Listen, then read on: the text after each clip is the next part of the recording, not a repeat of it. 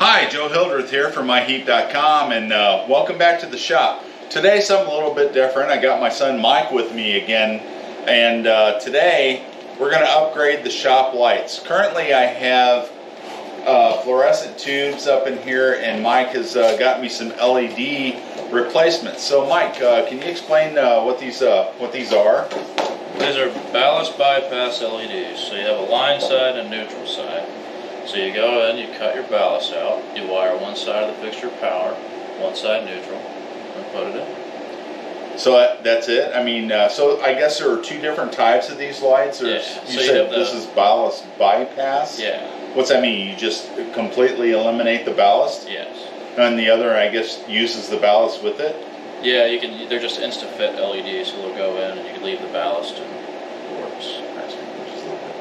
So, let me ask you this, is there a pro or a con between the two different ones? I prefer these just because you get rid of the ballast. They seem to just kind of be better overall. I don't know. I mean, I haven't messed too much with the Insta-Fit. They just kind of seem junky and finicky when they're going in. They don't always work. Put in a few hundred of these. Okay, and so as far as light color, I know the LEDs have light color and so many lumens. Where do these rate at in that mix? I believe these are 4000K, 2200 lumen apiece, T8 GE LED bulbs. So they're fairly Lights. bright. Yeah. Okay, well I tell you what, let me let the viewers see what the existing lights look like, and we'll show maybe installing one set of these, and then when we get one bank done, we can maybe see if there's a light difference. So in my shop, I have two sets of lights. I have two 8-foot fixtures on each side, right? It's for a total of 4, and each fixture has 4-foot bulbs, and so they're on separate circuits. So we'll shut off one circuit. We'll do one side, and I'll show you a little bit of the installation if I can. Michael's going to do most of that. He's sort of the electrician in the family. I'm more of a computer geek, and so we'll show that, and then maybe we can see the difference between the bulbs. So let me get you a shot of the shop bulbs. So okay, these are the fixtures on one side of the shop, and this is sort of the light that it produces. Here you can almost see all 4. What I want to do is we're going to swap out the lights on one side to see if there's a difference in brightness from one to the other, and let me just sort of bring this down a little bit. Sorry about the squeaking and stuff. I don't have that great of a tripod. So we see the amount of light, and I'm hoping that after we replace this we can see a before and after. And what I'll try to do is I'll try to put a side-by-side frame of these and just see how it goes. So let's change the side and see what happens. Alright, I'm going to take these bulbs out. Pass these down to you. And you have your cover on little clips that spin.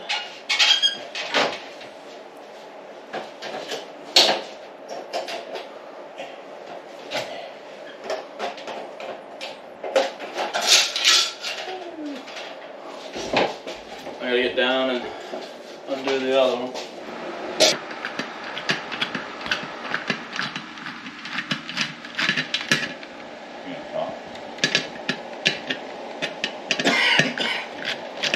Here we're taking out the ballast. So you have your 2 powers, or your power and your neutral, and then you have it where it all comes out of the other side of the ballast. So you have this yellow runs all the way to the far side, and you have these 2 blues that go to this side. These 2 reds go to this one, and then you have the yellow for this side. So all you really have to do is tie one side neutral, one side power, one side neutral, one side power, and then just put it back together and put your bulbs in. Alright, so Mike, what are you doing now? So I tied the 3 neutrals together, so it'd be this one and that one. And I'm about to tie the powers together. It's going to be this one and that one. And then we'll just tie the neutral to neutral and the power to power. That's all it takes? That's all it takes.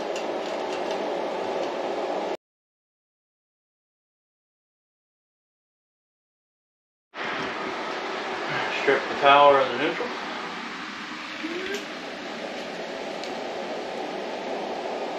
And again, guys, I'm sorry about the handheld. You know, I'm not the most steadiest guy on the planet.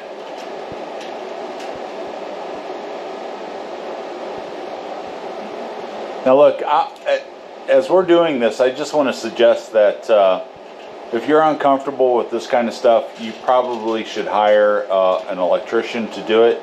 Mike has been doing this stuff for a long time. He's been, you know, he handles most of this stuff for me. Most residential wiring I can handle myself, but you know, if you're uncomfortable, seek a professional. I strongly advise that. Yeah. So at this point, we're just going to pretty this up and kind of get it tucked in there, and then put the little covers back on, and then we'll put some bulbs in. Okay.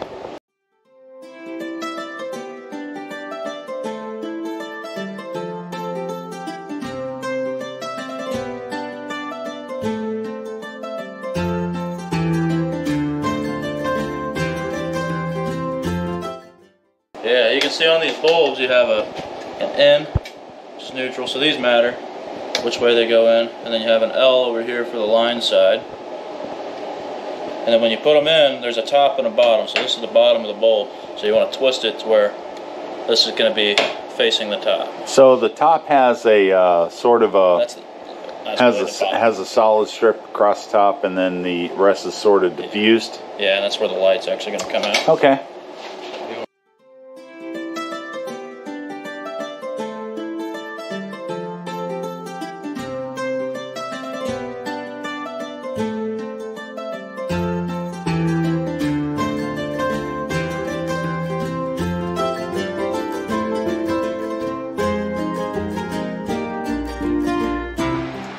Alright, so on the right hand side of your screen, you'll see the bulbs that we just replaced, and the left hand screen, or the left side of the screen, you'll see the bulbs that the regular, you know, fluorescent fixtures. And I think if you look at the two, I think the ones on the right are a little bit brighter.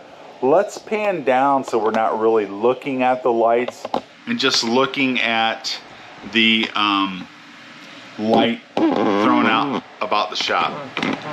So really, you know, I can't tell any difference this way, but I know looking up that the light is a little better. So I tell you what, what do you think?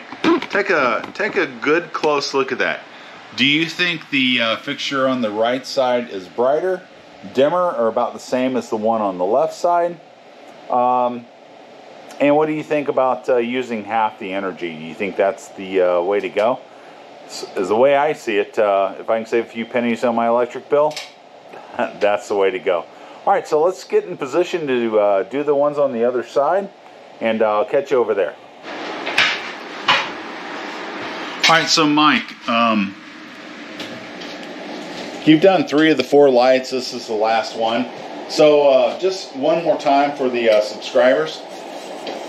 What is it that you have to do to make these work? These are bypass or ballast bypass LEDs. Yeah. So you cut out the ballast, you take one side, you wire it to the hot, you take the other side, wire it to the neutral. Yep.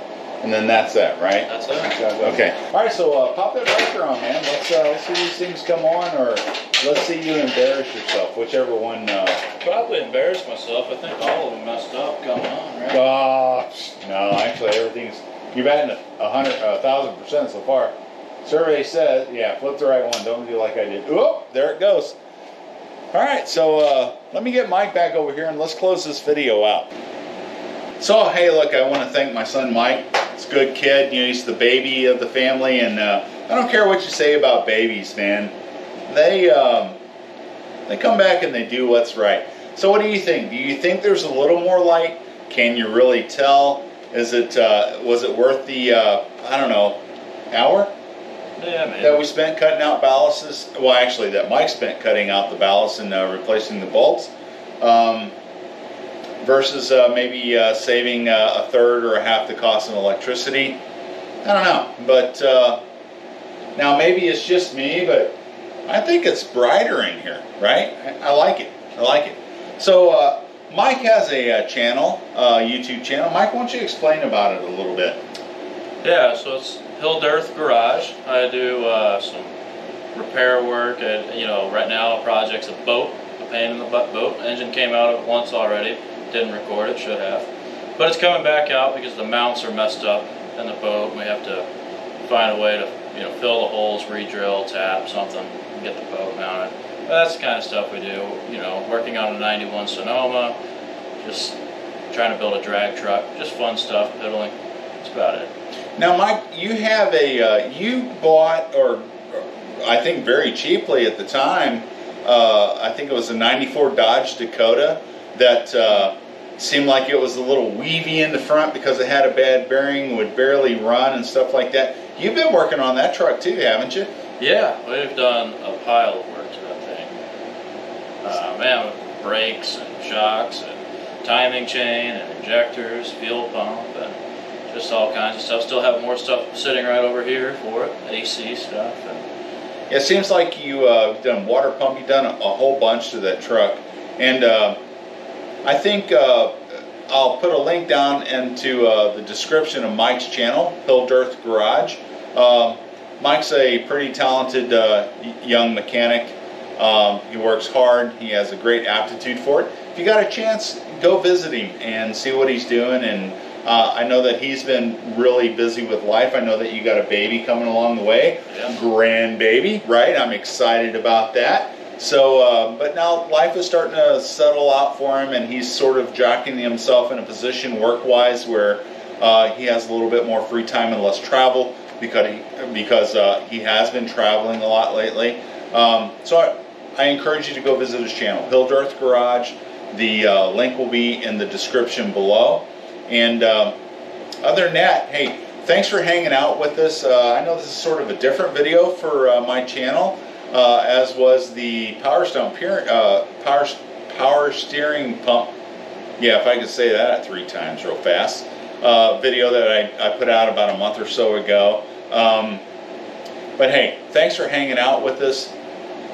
Thanks for being so patient. And if these videos are of any help, please consider liking, subscribing, and sharing. Other than that, have a blessed day.